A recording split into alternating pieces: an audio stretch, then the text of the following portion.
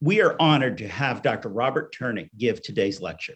Dr. Ternik is currently a senior research advisor for synthetic molecular design and development at Eli Lilly.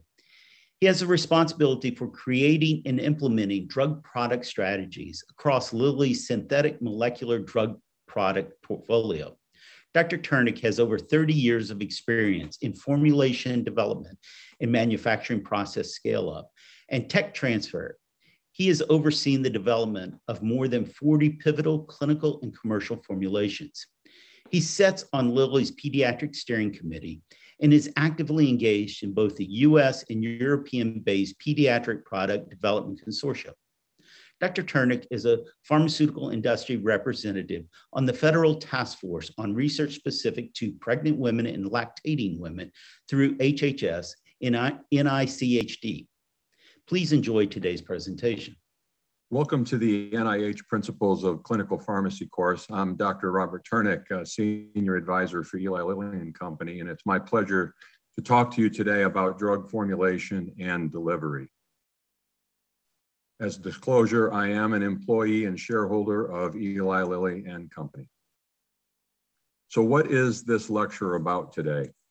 Today, we'd like to cover a number of topics around the key patient, technical, and business considerations when we're converting a drug substance into a medicine, with a real focus on drug product design and development.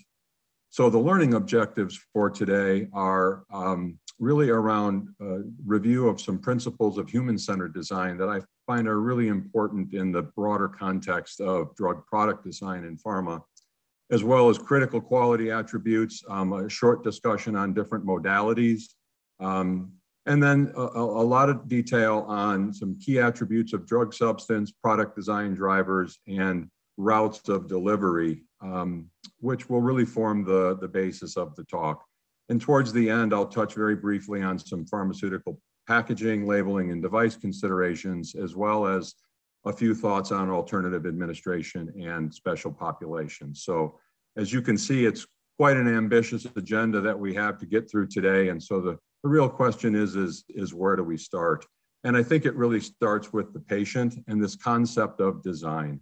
So why design? We can take lessons from orthogonal industries like the food industry or automotive industry, where we see the impact of design every day. And in the pharmaceutical industry, you may ask yourself, well, why would design be as important when we're not talking about, for example, a consumer product? And I think a lot of the reason goes back to just the evolution of healthcare and society, the autonomy that patients have these days with regard to choice and dictating their own treatment, as well as the autonomy of physicians and healthcare providers. So choice does become a matter of a conscious decision. And so if we look at, for example, I have on the image here around Heinz, right? You think Heinz sells ketchup. Well, they sell more than just the old 57, which in the glass bottle specialized in maybe getting spots on shirts. But as we look at their evolution over the course of time, they have a variety of products available for anyone that wants to use ketchup, whether they are diabetic or whether they are on a salt restriction. And so these are a simple illustration of the concept of design and designing for a consumer and their needs and their use scenario. So how do we bring some of that same thinking into the pharma space is something that I'm very interested in. And it really all starts with improving patient outcomes. So we all know what bad design can look like, a porch on a building with no access, but what does good design really look like? And how do we get there from a pharmaceutic standpoint? A familiar example might be this little package here that you might have run into in a convenience store. And when you have a headache and you're looking to take your medicine, and then you've got to fold and twist and pinch and tear, and half the time the slot is in the wrong spot and you can't get the package open. And so a poor design, even if it's something as simple as packaging for an over-the-counter pain reliever, can be a real source of frustration. And so this is the type of thing that we want to avoid as we think about product development in the pharmaceutical industry. So where do we start? We start with the patient. And this concepts of human-centered design. and really about building partnerships with key stakeholders, patients themselves, their caregivers, healthcare providers, regulators, and even payers, right? And for me, it's about keeping that patient, those therapeutic goals and their needs right front and center for the scientists and the engineers that are responsible for developing the product. And one nice way to do this is really by engaging in that conversation, being able to understand, build empathy through understanding patient situations and journeys. And this is a place where, even though we may work as healthcare providers or scientists, we're all people as well. And we have our own experiences in our personal lives with regard to the healthcare system. And those lessons learned and experiences can be very impactful in the way we think about the design of our products as well. So is this new to medicine? I don't think it is. And we can go back thousands of years and we can see this quote from Hippocrates that it's far more important to know what sort of person has a disease than to know what sort of disease a person has. And I think this really brings it home in a very tangible way. How do you understand your patient, your customer? So with that as a background or some lead in into the concept of design, because you'll hear me use that word a lot, I want to talk about a few definitions that we'll also frequently discuss today, some terminology, and the main two here are drug substance and drug product. So the drug substance or the active pharmaceutical ingredient, we'll use those terms interchangeably. It really is that therapeutic modality. It's that substance that's intended to furnish the pharmacologic activity or affect the diagnosis, cure, mitigation, treatment, or prevention of disease that affects the structure or function of the body. And so on converse, or in addition, we've got the drug product, which is really about that finished dosage form. And when I talk about product, I really am very inclusive with regard to not just the dosage form itself, but also any administration device or the packaging or labeling that goes along with that as well. But that's typically, that's that final dosage form, that tablet or capsule injection that is comprised of both that active ingredient, but as well, it's comprised of a number of inactive ingredients that are that have an intended effect in the performance of the drug product as well. In addition to those terminologies, I'd like to introduce the concept of critical quality attribute. And this is a physical, chemical, biological, or microbiological property or characteristic that needs to be controlled within a range or an appropriate limit to ensure that the product has the desired quality and performance. Both drug substance and drug products have critical quality attributes, and they're typically related to things like purity, biological activity, release of the drug, the bioavailability, and the physical and chemical stability of the product. Some examples of critical quality attributes might include impurities in the drug substance or active pharmaceutical ingredient, the solid state form of the drug substance that we would choose to put into a formulation. On a drug product side, it might be something like the disintegration time for an oral dispersible tablet. If it's slow, if it doesn't disintegrate rapidly when a patient puts it in their mouth, it's not meeting the needs, it's not living up to the design expectation, and so that becomes a critical quality attribute. Similarly, things like taste for oral solutions for pediatric applications. Sterility for parenteral products of key importance as far as a critical quality attribute. And even things like adhesion to the skin for a transdermal patch are nice examples of what we mean when we talk about CQAs. Those CQAs are in many instances associated with a particular specification for a product, but where we start in the design process is the establishment of a quality target product profile. And what the quality target product profile does is it forms the basis of the design. It establishes some targets early in the development process that allow the scientist engineer to say, look, if I can deliver against these, then I know that my product at the end of the day is going to deliver the therapeutic outcome that we intend. And so concepts like the intended use in the clinical setting, the route of administration, the specific dosage form itself, Certainly the dosage strength or strengths that need to be developed and the flexibility to provide different dosing over a diverse range of the patient population, the container closure system, the release characteristics, and we'll spend a bit of time talking about that later in the presentation, to ensuring that the pharmacokinetic characteristics, the absorption of the drug is really meeting the therapeutic goal. And then, as I mentioned before, those established quality criteria that from a regulatory and a patient safety standpoint, we know that we need to deliver against, such as purity, stability for the product. So now I want to talk a little bit about modalities, and most of today's talk will be focused on small molecules. They are the most common type of drug substance or therapeutic modality that is on the market today, and certainly historically. These tend to be small molecules, small organic molecules that are either synthetically created or natural sourced and purified. The nice things about these small molecules is that they're stable, they're very pure, potent, and can be relatively inexpensive to manufacture, in contrast with some of the other modalities we'll talk about in just a second.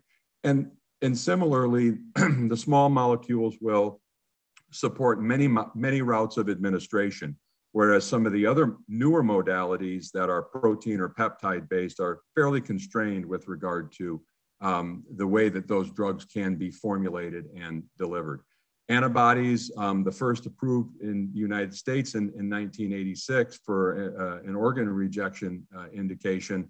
Today, we see monoclonal antibodies advertised and marketed across the globe. There are many, many excellent therapies. They're highly specific. They're very pure. The limitations are there as well. They're more difficult to formulate because of the structure of the molecules themselves, and really constrained primarily to parenteral delivery. The peptide class of drugs continues to be an emerging class, very similar in some regards to the antibodies. These are all proteins, if you will, sequences of amino acids. Peptides just tend to be smaller sequences, the 2 to 50 amino acid sequence, again, primarily parenteral delivery. But I will mention, and the semaglutide example here that I've got on the slide illustrates that there is emerging technology that's been developed and is continuing to be a keen interest in the pharmaceutical space around the delivery of small proteins or peptides orally. And the drivers there are really around avoiding the need for injections. It will help with regard to convenience and compliance for patients, and make the great therapies that these peptides have the potential to be more accessible to more people. Proteins are obviously more complex, large molecules, 3D structure that needs to be preserved to maintain their biological activity, present a real difficult formulation challenge. But still we see emerging technology and more products based on proteins. And then certainly lastly, I wanted to talk about the CAR-T, siRNA, gene therapies. These are new and emerging modalities where the parenteral route is the primary route or exclusive route of administration. And there are specific challenges to these modalities, which we won't get into today, but realize that as formulation science continues to evolve, we really need to be in a position where, as these new modalities are developed, that the formulation science and the ability to deliver these specifically to the intended site in a way that is accessible to healthcare providers and patients is going to be increasingly important. So let's talk a little bit very quickly about just some of those specific challenges, which I've talked to in the last slide or so. And I'm not going to go into a lot of detail here. In fact, I'll probably just let you read through this slide yourself and say that I know that in the curriculum for this course, you'll have opportunity to learn more about the approaches to formulating and delivering peptides, proteins, and RNAs. But here you can see a few of the key challenges that the formulation scientist would need to address. So let's talk about drug product, and we'll start with a very familiar example from a synthetic or small molecule standpoint, and that's acetaminophen. If you look on the label of the bottle, you'll see that that drug substance, that active pharmaceutical ingredient is acetaminophen. But yet we also see a significantly long list of other inactive ingredients, what we refer to as excipients, on that label in that product as well. So that overall presentation, the active ingredient, the excipients, and the formulation, comprising the formulation along with the package, and as I mentioned, in those instances, if a device is required, and that label really encompasses that entire definition of drug product. So why do we create formulations? And there are a number of reasons, both patient-facing and from a manufacturing standpoint that we look to. Key are around enhancing bioavailability, potentially modifying or adjusting the input rate of drug from the dosage form into the patient. Many times we'll formulate to help improve the chemical stability of a molecule that may have the less than desirable druggable properties. And then you can see some other drivers here as well, aiding in large scale manufacture, certainly things that would be more directed towards the patient. So for an oral liquid for pediatric applications, certainly taste becomes a very important attribute, and something that we would look to develop a formulation, but through the use of excipients to deliver a palatable formulation. But it can also help with regard to safety, product identification, allow for blinding of products during clinical trial work, and also, for example, the use of preservatives to maintain stability are all reasons why we may, why we create formulations. And you can see just the variety of drug product types that I've got on the slide here, the particular approach that we take and the materials that we use to create those formulations is going to be very diverse as well, depending upon the needs of the patient, the product, and our therapeutic outcome. So I've mentioned the word excipients a number of times now. And so just what are excipients? And these are materials that are formulated alongside the active ingredient of the medication that can play a real functional role. We talked about some of these particular reasons why or reasons for inclusion of excipients. I really think a key here is keeping it simple. We don't want to add material into a formulation unless we really need that material. And we also only want to put it in there at a level that is sufficient to deliver the functional purpose for that material in the formulation in the first place. We don't want to expose patients to any more extraneous material than what we need to. The excipients themselves by nature are very inert. These are all generally regarded as safe materials. They have their own toxicology and safety packages that associate with them. And so the inclusion of an excipient is typically a very safe proposition, but minimizing it, keeping it as simple as possible is a key thought process for a formulator. And to enable that, we talk about very early in development, we do a lot of work on excipient compatibility studies, which are very critical studies, which can very rapidly narrow us down to what are the proper excipients to use. A metaphor that a colleague of mine uses frequently is going to the Chips Ahoy, the baking chocolate chip cookie metaphor, where if you consider that the active ingredient is the chocolate chip, the excipients are the flour and the sugar and the egg and the vanilla and the other ingredients that go into that cookie that actually carry that chocolate chip, which we want in the cookie, and we want all of our cookies to have a same or similar number of chips, no chips in one and a lot of chips in other. And this is really the basic concept of incorporating the active ingredient into a formulation along with the excipients.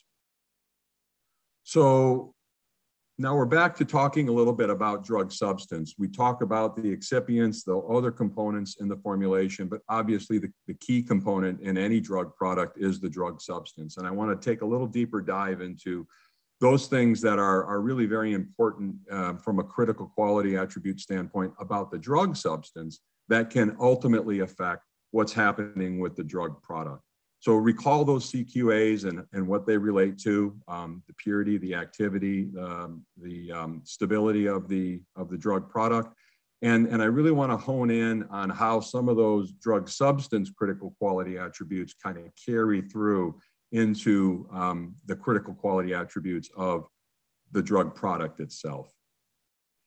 We talk about purity on the drug substance, and I don't want to, we're not going to spend a lot of time talking about the details here, but I think it's important to understand where these sources of impurities may come from and why they're there in these synthetic molecules. And so the synthetic schema, right, that is typically employed in a manufacture of a drug substance can be extremely complex. And we'll take a look at an example in just a minute, but the organic impurities that come from the starting materials, the other intermediates, things that may be degradation products as a function of the reaction scheme, additional reagents or catalysts that are used, salts that might be used in the manufacturing process.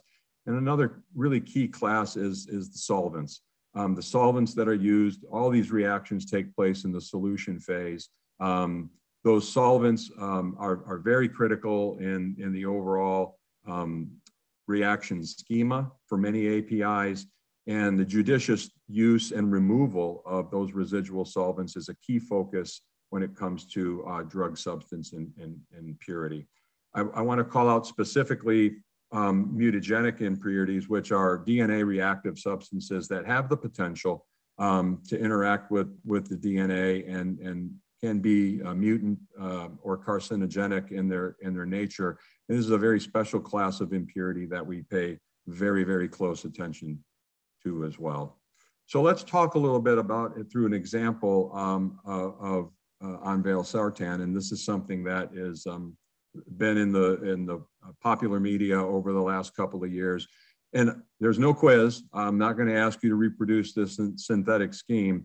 But what I really want you to focus on is the number of steps in the reaction, and then particularly the reagents and conditions that are listed in words below the figure.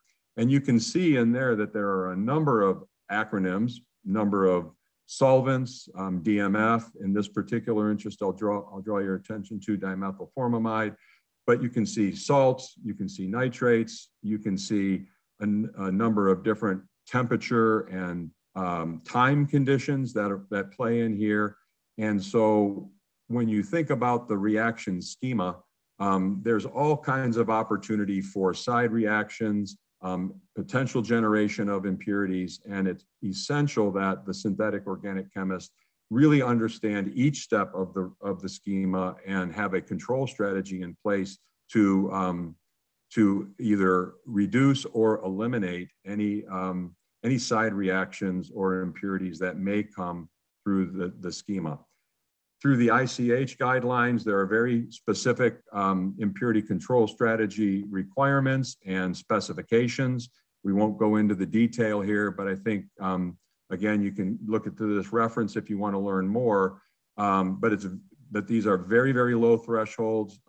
These substances, our drug substances, are extremely pure, right, and tested to be such, and there's good reason why that is the case for the safety of our patients.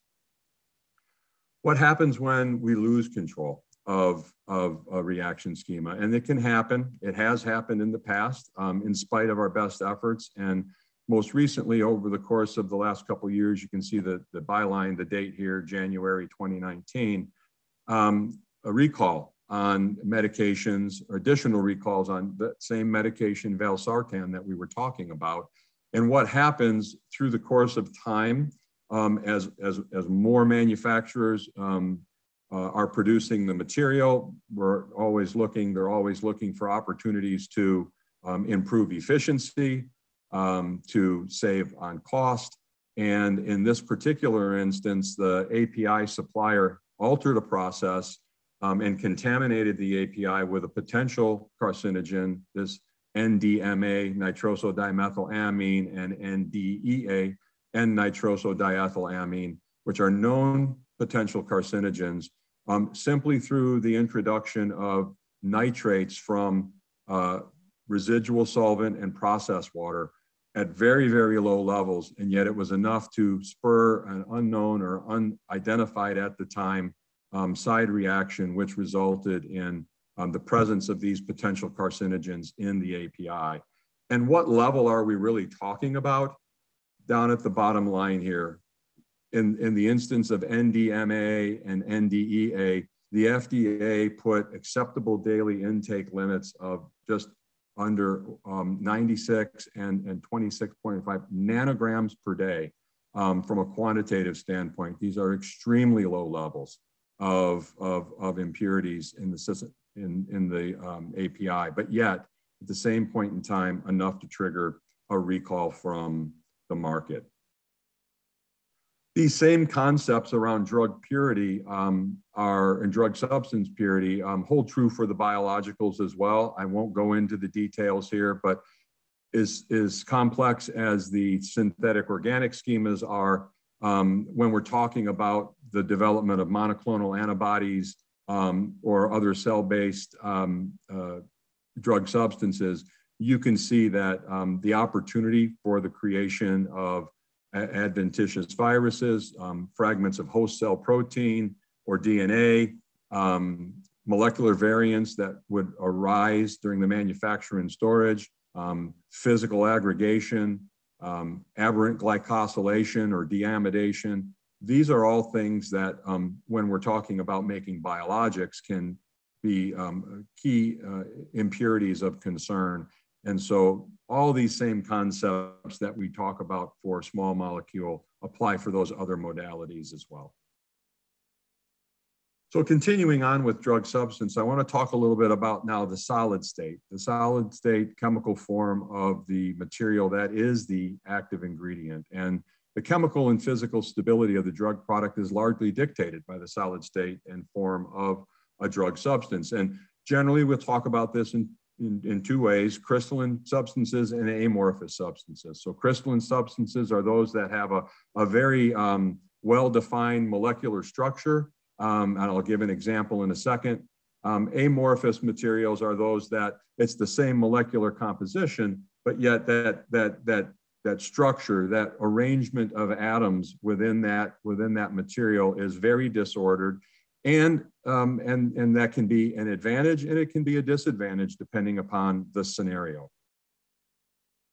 So why does solid state matter? Well, I mentioned that those amorphous materials can be a blessing and a curse. And we'll talk a little bit about that as we go through the presentation. Generally, amorphous materials are higher. They have a higher solubility and a higher dissolution rate. And we'll learn why that is very important later in the talk. But typically these are much less chemically stable. There's a lot more molecular mobility in an amorphous solid, and that would lead to a greater reactivity in certain environments and situations. They tend to be very hygroscopic. They want to pick up water, and you'll see in a minute that water is an extremely important player in the stability of amorphous materials. And they tend to be thermodynamically unstable. What an amorphous material wants to do is go to a more thermodynamically stable form, a crystalline form. And so if you start with an amorphous material, typically over time, that will want to become a crystalline material. The rate at which and the conditions of which that will happen can vary tremendously. And in fact, we can create amorphous stable materials, but generally it is a less thermodynamically stable state. And then crystalline salts and polymorphs is the other, I guess, major category that we'll talk about here. It could be a free base, it could be a salt. And within that crystalline structure, we can have different crystal arrangements or different atomic arrangements of those molecules. And that will give us very different physical properties, from solubility to melting point or dissolution rate, and physical characteristics of the solid material as well. And these attributes can really affect the stability, the bioavailability, and the manufacturability of our drug products. So making sure that we're starting with the desired form and staying with the desired form throughout the drug substance manufacture and the drug product manufacturer, and the stability and in-use period is of critical importance.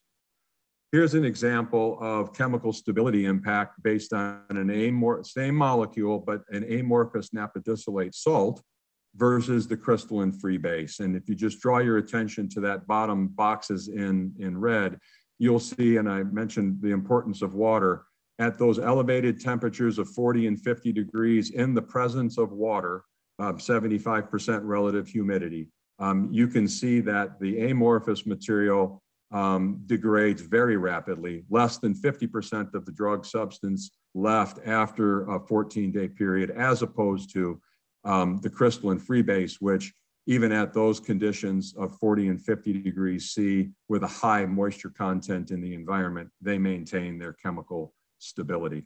And this is a really important attribute in ensuring that you don't have amorphous material in the instance that you're working to deliver a crystalline material, and how it's important to stabilize an amorphous material if you're going to use that as your drug substance. So polymorphs, we'll talk a little bit more here on the crystalline side. I mentioned that, can be the same chemical composition, but yet those molecules or those atoms just arranged in a different way. And a classic example is graphite and diamond, right? It's carbon. And in one instance, depending upon the way that those carbon atoms associate with one another, we have graphite. And in the other instance, just by simply changing the way that those carbon atoms interact with one another and the structure that they're in, we end up with diamond. And we can all appreciate the very different physical and chemical properties of graphite and diamond. So what can the difference between a salt or a crystalline structure or a polymorph mean with regard to the property of bioavailability, the ability of the drug to get into the body and have the desired therapeutic effect? And this is just a simple example of a molecule that was developed in my organization a number of years ago, where we looked at both a hydrochloride salt form and a mesylate salt form, methane sulfonic acid salt form.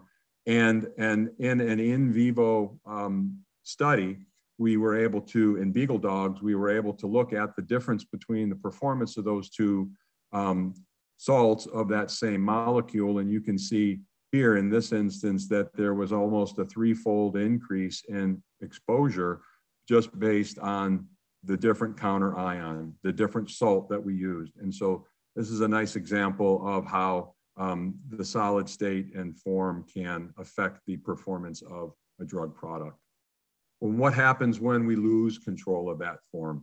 Another example here, this one from 1998, with the Norvir or ritonavir product. That was an AIDS drug, still is, that is used.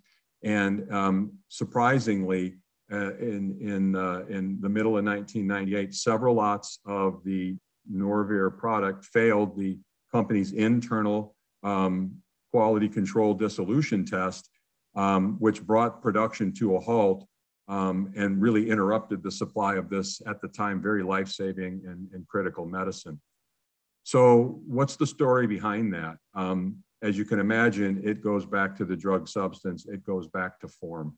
At the time of the issue, there were over 240 lots of Norvir that had been successfully manufactured. But in the investigation around these dissolution failures, it was determined that there was a new, unanticipated crystal form that had shown up in the drug substance that was being used to formulate the capsules, and that this new polymorph had a significantly lower solubility relative to the desired form. And the consequence of that was not only a dissolution failure, but it significantly reduced the bioavailability to only 5% of the intended product bioavailability. And basically the product would be ineffective for achieving its therapeutic goal. So a nice example of how the drug substance and form can, and the control of that needs to be maintained to ensure product quality. So now we've talked a lot about drug substance and some key attributes. We'll come back to formulation a little bit here. And I really want to focus on a couple of these, why do we create formulation bullets highlighted in red around enhancing bioavailability, modifying the rate of drug input. We'll talk a little bit less about chemical stability, but we'll mention that briefly as well. And so what are those overall product design considerations around why we formulate, when we formulate? And certainly, as I've already discussed, we need to understand the physical chemical properties of the drug.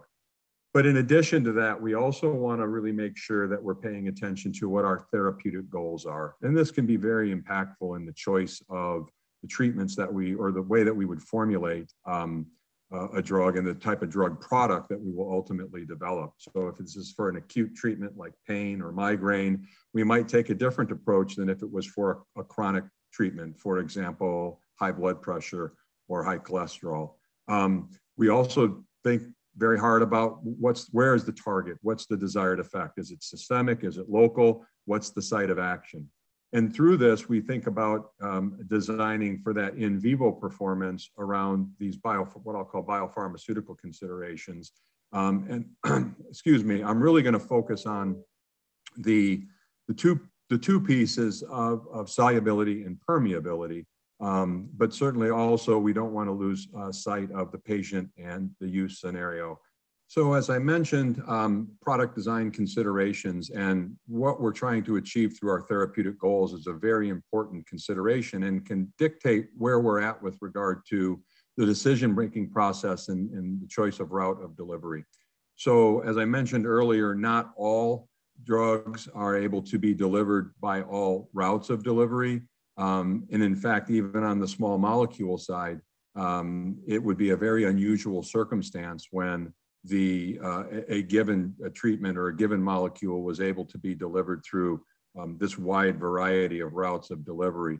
But I wanted to introduce these concepts here as we'll talk about those more as we advance through the presentation. The route of delivery is an important consideration. And one thing that we talk about is kind of what's that therapeutic need and time to onset. So if this is an acute setting, an emergent setting, and we need a very, very rapid onset of action, this is, the standard, the gold standard with regard to onset of action would be an intravenous type of an injection. It's immediately bioavailable in the system and can get to the intended site of action and have the desired effect. Other parenteral routes of delivery like intramuscular injection, a subcutaneous injection, and even an oral buccal tablet or a nasal or pulmonary inhalation can have a very rapid onset of action as well. Tablets and capsules, and particularly modified release tablets, tend to be more on the order of minutes to hours to achieve their therapeutic effect, and modified release or enteric coated or coated tablets, delayed release tablets can delay the effect, onset of effect for several hours after the time of administration. And then also when we think about depot injections or implants, we can have a long time before we see days to even weeks before we see full onset of action. And of course, the duration of action for those types of dosage forms can be quite extended as well. Another important consideration from a patient-facing standpoint is really kind of preferred routes of delivery. And this is a snapshot from, I think, 2019 March from PharmaCircle.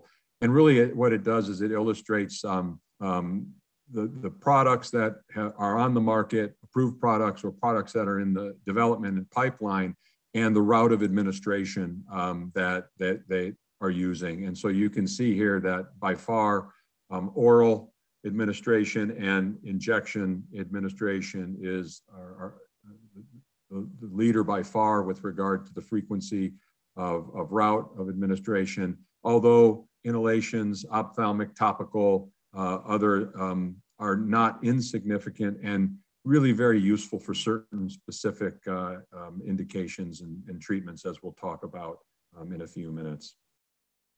So I really want to bring us back to talking to small molecule and the oral route of delivery and this concept of biopharmaceutics, because I think this is really important to understand and still forms a large basis of the discussion and the decision-making process for a formulation scientist for small molecules. And really the key here is to just think about the GI tract, if you will, as a tube, as a cylinder, right? And as we think about key parameters of moving a drug through that cylinder with the ability to get it out of that cylinder, absorbed into the rest of the body, some of the key parameters are: what's the total dose that we need to deliver? The solubility of the drug in that environment, the permeability of the drug, the ability for it to go through the tissues into the bloodstream to have the desired effect. The volume of material or liquid in the GI tract and the time that it takes for that material to go through that tube are all key elements and considerations, and kind of form the basis at a high level for this concept of biopharmaceutics from an oral delivery standpoint.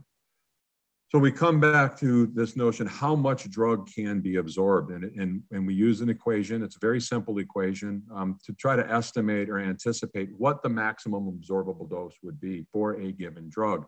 And it really breaks down into a series of three constants: an absorption rate constant, and some assumptions based on small intestinal volume, small intestine focus, because this is really where the greatest surface area for absorption exists within the GI tract, and where most absorption, whether it be food or pharmaceuticals, occurs. And then the transit time through that portion of the GI tract, that small intestine. And for the case of these examples, we'll talk about a 4.5 hour or so window. And so really the variable then becomes this concept of solubility, right? Now, permeability also is involved in that absorption rate constant, and we'll talk about that as well. We can make some estimates or establish what that permeability absorption rate constant is. And so really it becomes a question of solubility in the physiological environment. To simplify this a little bit, in 1995, Gordon Avedon up at the University of Michigan and co-authors published a paper, a biopharmaceutics classification system. And this is a foundational piece of literature and a concept that's based on risk that really provides a lot of guidance to formulation scientists for how to formulate drugs. And as I mentioned, it really is a risk-based system. And you can see from our prior conversation, if you've got a drug that's highly soluble, if you've got a drug that is highly permeable, they're really very low risk. And we call these BCS class 1 molecules, and it gives us a lot of flexibility. If our API has those properties, our drug substance has those high solubility and permeability properties, the formulation approach that we take, I won't say that it doesn't matter. It does matter from a patient and a quality standpoint, but from a drug absorption standpoint, it probably has very little impact. So for a BCS class 1 molecule, if I made it as a tablet or a capsule or an oral liquid, it probably would not affect substantially the rate and extent of absorption of the drug. However, for a BCS class 4 molecule that has very low solubility, very low permeability relative to the amount of drug that we need to deliver, you could put that drug into the GI tract and it will just pass through with almost no drug being absorbed and just excreted out with the feces. And so the bottom line here is we break our drug substances down into this binary high solubility, low solubility, high permeability, low permeability. It has significance from a regulatory standpoint, and it's adopted and embraced by regulators around the globe, in the US in particular.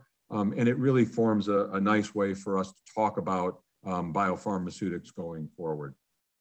So when we talk about designing for in vivo performance, then, to getting the drug out of the gut into the systemic circulation, we use this Noyes-Whitney equation as kind of a foundational equation. And I'm going to just simplify this, if I can, by saying the amount of material, the mass M that can be delivered as a function of time, really breaks down into two key attributes. It's the surface area for dissolution of the drug times its saturation solubility. Now, in this instance, the rigorous Noyes-Whitney equation, we talk about the concentration of the drug at the surface of a dissolving particle versus the concentration C sub B of the concentration of the drug in the bulk of the media or solution around that drug.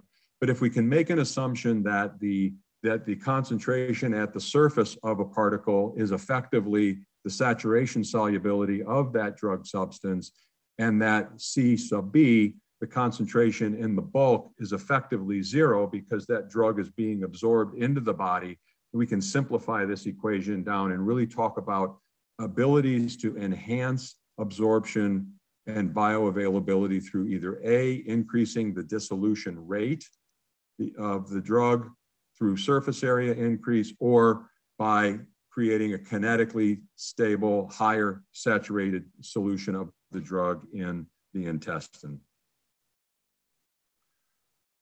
So we talk about this in terms of how do you increase surface area? Well, it's very simple. It's all about particle size for drug substances. We can micronize the material, even nanosize the material, and get it into a very small particle size with a very high surface for dissolution. And that can really improve the dissolution rate in vivo of a drug and substantially improve and increase the bioavailability. This is a very common approach that's taken in pharmaceutics.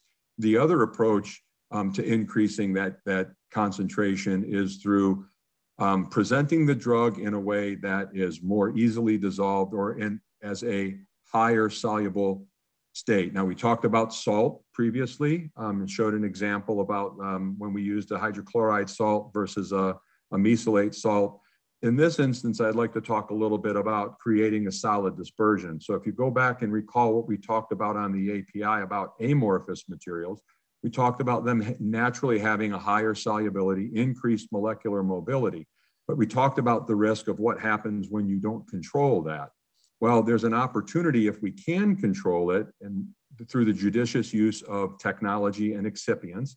We'll talk about, in this instance, a spray dried dispersion, where we're intentionally creating an amorphous solid material that will have a kinetically higher solubility and dissolution rate with the intent of delivering more drug through the intestinal wall and getting us to the concentration and therapeutic effect that we need. So designing for in vivo performance, then we'll talk about this example of Zelboraf. It was originally approved in December 2011 for metastatic melanoma for patients with a specific BRAF V600E mutation, and similarly reapproved or approved with additional indication on this on Erdheim-Chester disease, a very rare disease with that same BRAF mutation. But if you look at the solubility of this drug, going back to what we were talking about, our assumptions, you'd, for practical purposes, need a swimming pool full of liquid to be able to dissolve the therapeutic dose of this drug. And since most of us aren't accommodated to drinking quite that much fluid, we knew that we really needed to do something to enhance the amount of drug in solution in the gut to allow for effective therapeutic concentration. In the initial phase 1 studies for this molecule, the sponsor chose to take the first approach, increase A. And we're very aggressive with regard to micronizing the drug substance, but yet still an unacceptably low and highly variable bioavailability in those early clinical studies. Subsequently, they reformulated the drug substance as a solid dispersion in a ratio of 3 parts drug to 7 parts of a polymer called hydroxypropyl methylcellulose acetate succinate, which created this solid, stable, amorphous dispersion that was able to be dosed. And we saw a 5%, or they saw a 5% increase in exposure, much reduced variability. And now this drug is able to be a high quality, consistently performing marketed drug through the use of a stable, amorphous solid dispersion. So we'll talk a little bit now about designing for in vivo performance. We talked about this notion of achieving a target plasma concentration or how much drug we can get into the body.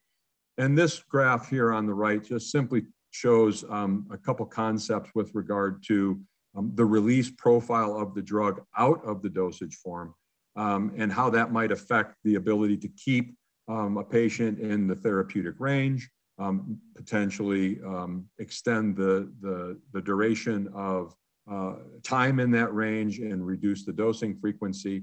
And it can also provide a lot of benefit for narrow therapeutic index drugs if we're dealing with peak to trough issues, keeping patients below a toxic or non-tolerable range, and yet preventing them from dropping below into a subtherapeutic range through some technology and formulation. And so I really like to take a little time to talk through some of this. The key here then is we talk about modifying that release as opposed to ingesting the drug and the drug is immediately made available to the GI tract for dissolution and absorption. We're going to control the release of the drug out of the dosage form to achieve that therapeutic effect that we want. And why do we do this? I mentioned a couple of the reasons on the previous slide, but to reiterate, it can really improve overall efficacy. It has the ability to reduce side effects by controlling peak and trough levels, plasma concentration. It could provide an opportunity to take a drug that needs to be administered twice or 3 or 4 times a day and turn that into something that might only be needed to be administered once a day, which will help improve patient compliance and give us the therapeutic outcome we want. And it can also be used along those lines for some competitive differentiation. Modified release can be used for multiple types of routes of delivery. So it can be oral, it could be parenteral. We'll even see an ocular example and for topical products as well. Typically, this is used for synthetic molecules. The technology around delivery of biologics through sustained action typically doesn't happen through the formulation approach. A lot of times that's engineered into the molecule itself. We won't get into that dialogue in this talk today, but I think you'll have some exposure to that in either previous or upcoming modules in the course. So I'd like to spend a little bit of time talking about particularly sustained release, but I've listed out the different types. I've shown an example here with aspirin, 81 milligram aspirin that many folks take as a cardiovascular protecting. But we know that the acetylsalicylic acid in the product itself can at times create GI upset for patients. And so we simply put a enteric coating, which prevents that drug from going into solution in the stomach, relieves the potential risk for indigestion or acidosis in the stomach, and provides a much better patient experience. And that's just through the use of a polymer to prevent the drug from going into solution in the stomach.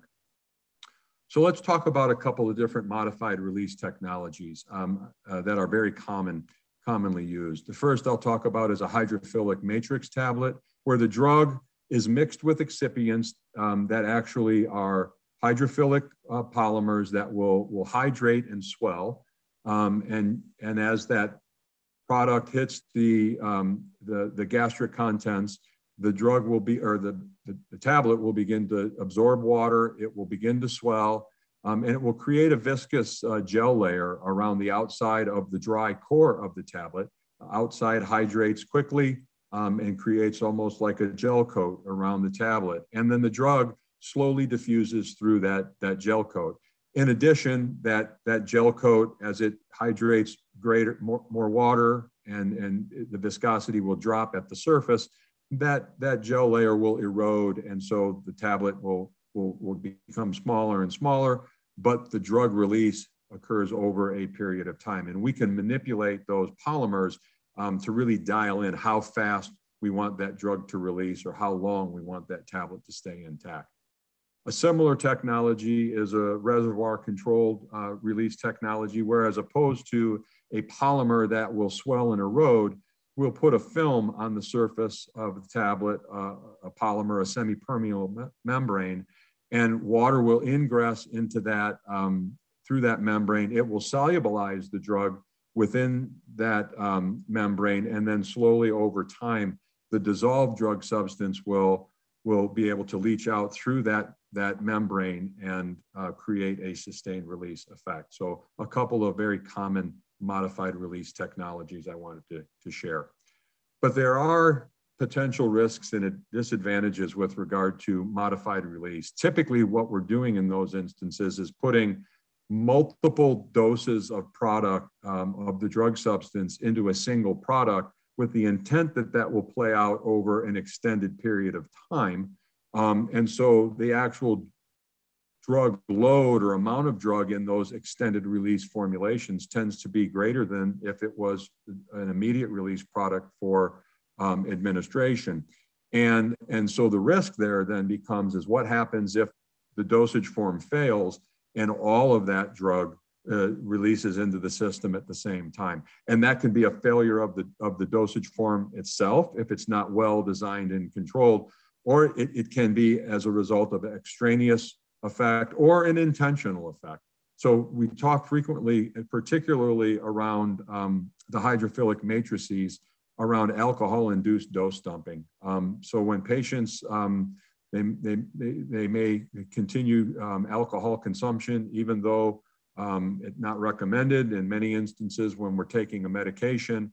In this instance, the data here by Lennernis et al. Led to the withdrawal of a product, Paladone XL, which was a hydromorphone sustained release product from the market because, excuse me, of the dose dumping potential in relation to alcohol and some adverse events, serious adverse events that had occurred. And then I talked about the intentional misuse of products as well, and we're all familiar with the crisis in the United States with regard to abuse potential in opioids, but other therapies as well. Methylphenidate is an example, and we'll talk a little bit about that.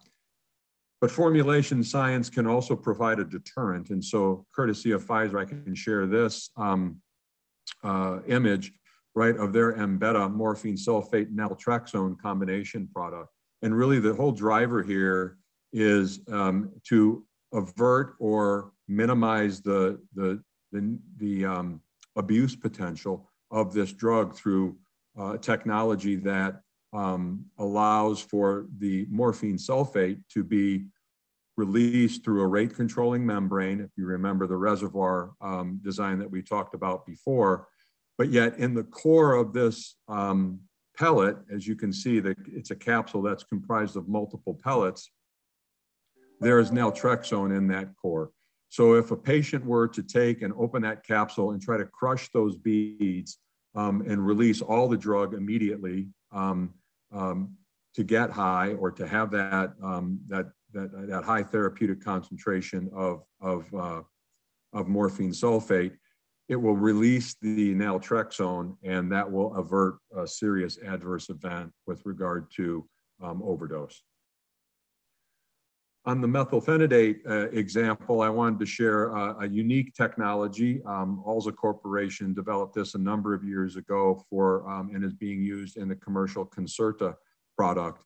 And in this instance, you have an immediate release component of drug overcoat on the outside of the dosage form, which releases the drug very rapidly. But then there is a semi-permeable membrane around a three-component system within that tablet. I guess I should call it a capsule-shaped tablet. And what happens is that water will ingress through that semi-permeable membrane. It will hydrate the push compartment, solubilize the drug in the drug compartment 1, drug compartment 2, and through a laser drilled hole at the end, the osmotic pressure builds up inside that film, and it will slowly push additional drug outside into the gastric contents for absorption as a function of time.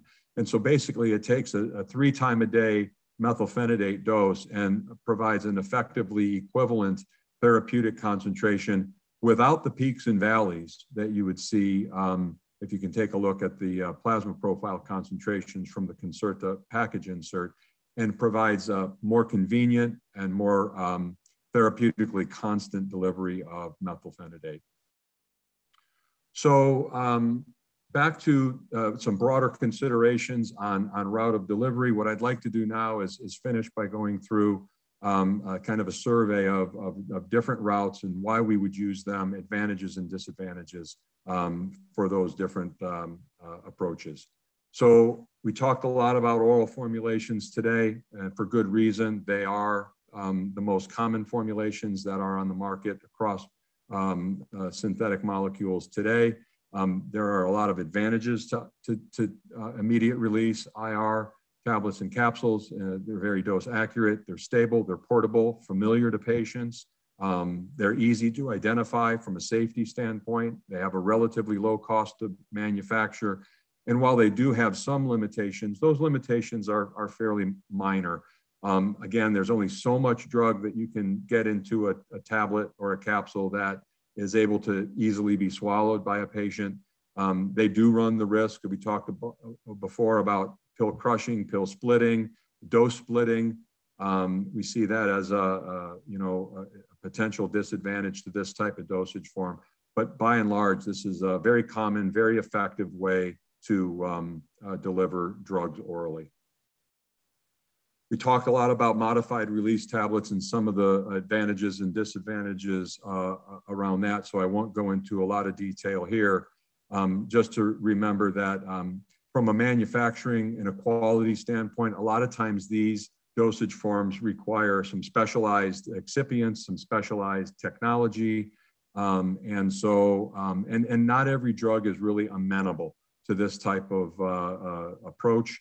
And so it does take a certain circumstance, a set of physical chemical characteristics and therapeutic need to go the route of a modified release, but is a very common technology nonetheless, and something that a formulator can look to leverage to improve outcomes. Other oral routes, orally disintegrating tablets are a popular dosage form that we see more and more frequently, and particularly in space like migraine, where acute relief is of primary importance to the patient. Like standard dosage forms, these are dose accurate. They're stable, although physically robust. The physical robustness tends to be a little less for the ODTs, a little more difficult to handle, a little less robust. Sometimes they require physical support through packaging, as opposed to a multi-count bottle. We may use a blister pack, but they can be discreet, they're portable. In many instances, no need to take with water. And there's a perception of onset of speed with this dosage form that many patients experience as well. Even though at times that may not be supported by the pharmacokinetic data, it is a reality. I want to draw a specific distinction between oral disintegrating tablets and buccal or sublingual tablets because they're not the same. While the buccal or sublingual dosage form will dissolve in the oral cavity, the drug substance is absorbed through the oral mucosa with a buccal or a sublingual tablet that's designed for systemic action, as opposed to the orally disintegrating tablet, which is really just to disperse quickly and then be swallowed with the saliva and absorbed through the GI tract. So buccal and sublingual tablets are fairly uncommon, and they really require a molecule to be designed to support that route of administration. I use the nitrostat example here. We're familiar with that. It's a very low molecular weight drug that's absorbed very rapidly through the oral mucosa and can give a very rapid onset of action. We also can use buccal or sublingual dosage forms for local delivery for treatment just within the oral cavity itself. And in those instances, then absorption of the drug into the systemic circulation is really not a consideration. Rounding out oral formulations, we talk about oral thin films. It's kind of a niche emerging dosage form. Can have some advantages for certain indications, similar to the ODT, oral dispersible tablet in many regards, discrete. The nice thing about the ODTs and the thin films are that for certain psychiatric indications, it can really avoid cheeking of the dosage form. So if the patient takes the dosage form into the mouth, it really ensures that they will get the drug, as opposed to cheeking a tablet and then, you know, when the nurse walks away in an institutional setting, spitting it out and avoiding their therapy. And then, of course, oral liquids play a role for many patient populations with regard to an oral formulation, just in a different form. The nice things about oral liquids is it really provides a lot of dosing flexibility and can be a great dosage form for patients that have a difficulty swallowing a solid oral dosage form. Some disadvantages are around taste and really the dosing device and dosing error.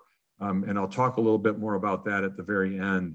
But it's very important that these products are designed and provided with the appropriate dosing device that's well designed to avoid dosing errors, because in many instances, these products are actually being measured or dosed by the patient or a caregiver themselves, and the risk is high.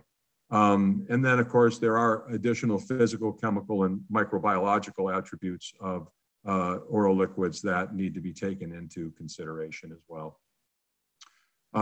There's some sprays, lozenges, gums, granules. We won't talk about those, but each of these has its specific advantages and limitations, and depending upon the disease state, the patient population, and the desired therapeutic outcome, can be very useful formulation approaches. A little bit on parenteral formulations and some key quality attributes here I want to talk through, really around sterility, microbiological, endotoxin stability, particulate matter sterility, excuse me, very key critical quality attribute considerations here. Sterilization methods for parenteral formulations, you can see on the top right a number. Filtration is really a very common and effective approach to take. Heat, a little less, because the drug itself would need to be stable through the heat cycle, and we know that heat can really create problems from a chemical or even a physical stability standpoint. Gas and ethylene oxide and radiation are also alternative sterilization methods that can be looked at in the instance that filtration or heat may not be applicable.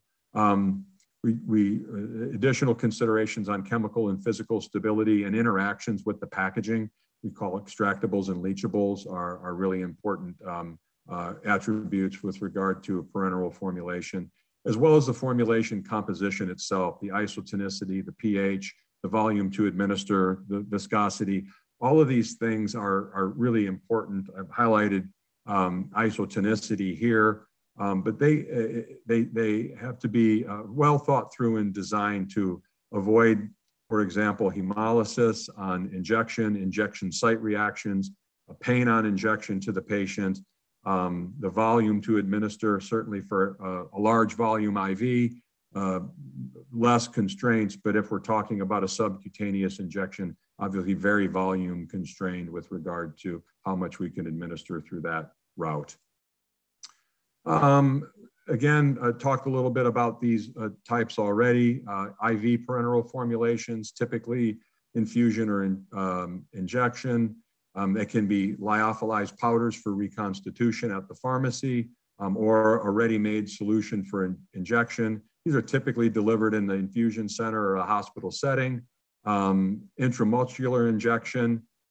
Interesting about these, they can be very rapid onset, not as quick as IV, but still a rapid onset, but can also be effective for sustained release application, depot injection through formulation technology. There are, again, volume limitations, site of administration limitations, Needle length and viscosity plays very closely with syringeability and the gauge of the needle, making sure that those are designed to work together. But it's typically a provider-administered parenteral route. Subcutaneous injection, very common these days, seeing more and more with regard to antibody therapies, the monoclonal antibodies delivered through sub-Q injections, diabetes delivered through subcutaneous injections, the diabetes therapies, excuse me, and they have a relatively rapid onset of action. Frequently, these are self-administered dosage forms. And constraints are in place with regard to volume, but that's an area of a lot of innovation these days with regard to the volume to be able to administer. And as I shared earlier, patient choice, the connected devices, the insulin pumps are all new subcutaneous route of delivery approaches that I think we'll see more and more of going forward. And then lastly, intradermal injection. It's fairly specific in a less common limited route. Wanted to make sure that we illustrated that as well. You see that with regard to allergy testing, TB tests, and some vaccine and novel oncology applications. Lastly, I just wanted to address or make you aware of parenteral formulation with regard to subdermal implants. And these tend to be very long-acting implants to provide a chronic effect for months or even years. Quickly on nasal drug delivery, this can be systemic or local. There are certainly volume constraints with regard to the amount of material that can be delivered nasally. Requires a potent drug. These can be solutions or suspension nasal sprays. They can also be dry powders. And there's a lot of emerging data now on an investigation on using the nasal route to deliver directly to the brain and avoiding, in some regards, the blood-brain barrier. These can have a very rapid exposure and systemic effect. And I think it's an area that we'll see more and more therapies looking to the nasal route of delivery going forward. Pulmonary inhalations, advantages here are really a very higher local concentration to the target tissue, the lung. It avoids the first pass effect of the oral route and the higher exposure of drugs to other potential organs by going directly to the lung. These are frequently self-administered preparations. Some of the disadvantages are, as you might expect, potential toxicity to the lung tissue itself, either through the drug or from the formulation components. It has the potential over a long chronic use period to alter the natural lung defenses. And so this is something that a lot of science and engineering going into ensuring that the way that these products are designed and formulated can really minimize that risk. You can get systemic exposure through the lungs. And so another very important consideration with regard to potential off-target toxicities for these types of products. And it really requires a very thoughtful, careful particle design strategy and device design strategy as well. Transdermal patches are something that can be very effective for certain patient populations. It can be really serve as a kind of a modified release or a longer acting dosage form. The dose to deliver is really typically very limited, but the drug itself needs to be able to be absorbed through the skin. A lot of times we'll see the use of permeation enhancers. Sometimes those permeation enhancers can in themselves cause irritation or have a deleterious effect. Typically, we need to rotate the site of application, but the dosage form is discrete, and it can be an effective way to deliver therapy in this instance, for Alzheimer's patients to help cognition with the Exelon rivastigmine patch. Topical, ocular, otic formulations are all ways that drugs can be delivered. They all have their specific utility, really targeted for local action in most instances. I draw your attention to, we talked about modified release earlier in the use of polymers, to the OcuCert pilocarpine product that I've illustrated here. Employs a lot of the same membrane and drug releasing technology that we talked about for the modified release in the oral use scenario. But important to note that these are also sterile preparations for the eye, for the ear, and so all the considerations around sterility play a very important role with these types of formulations as well. Vaginal and rectal suppositories are not a very common dosage form, but certainly one that can be used for both local or systemic delivery, can accommodate higher doses. And typically we see this either special patient populations or in the event that nausea or emesis would prevent an oral ingestion. And vaginal suppositories are typically for local therapy. So coming to the end here, talk a little bit about packaging and labeling, and I referred to this earlier. It's really that holistic design of the product. So the formulation, we've spent a lot of time talking about, but the way that formulation is presented is critically important as well. How will it be packaged? Will it maintain, the packaging maintain stability? Will it be able to be shipped and stored and maintain its activity? How will the dose form be administered? Will a device be required? If so, who will use that device and how is that designed?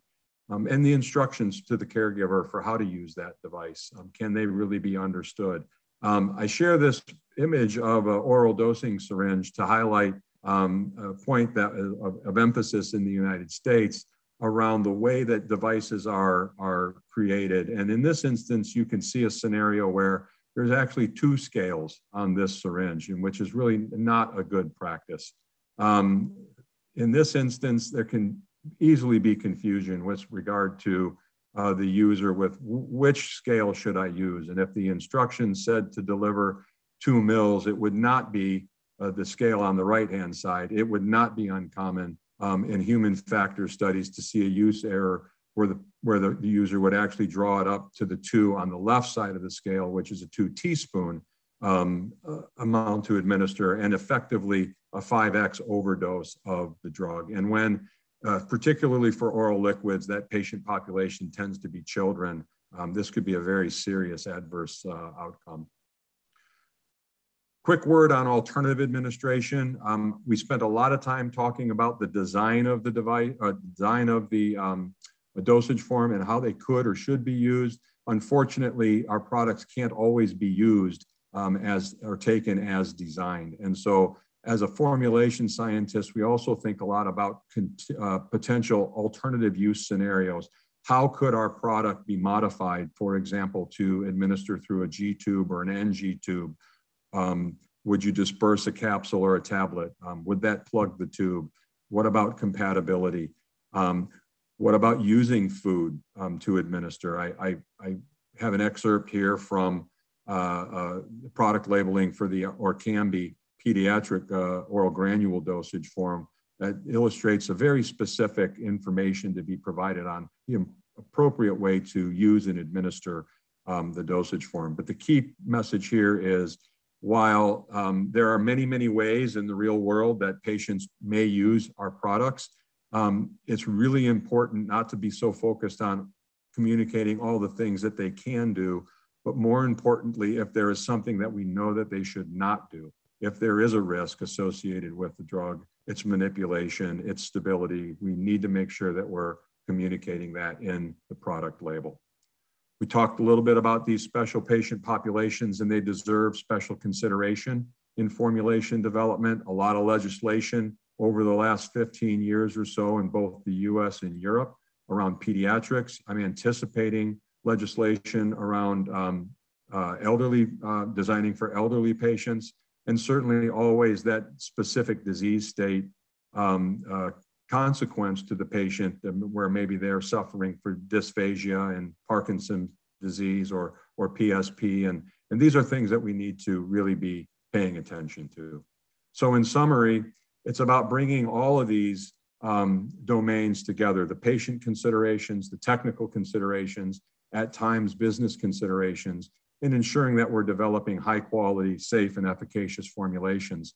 And so I hope that after this lecture, you have a better understanding of some of the key learning objectives that we stated at the beginning. And with that, I'd like to thank you very much for your attention and have a great day.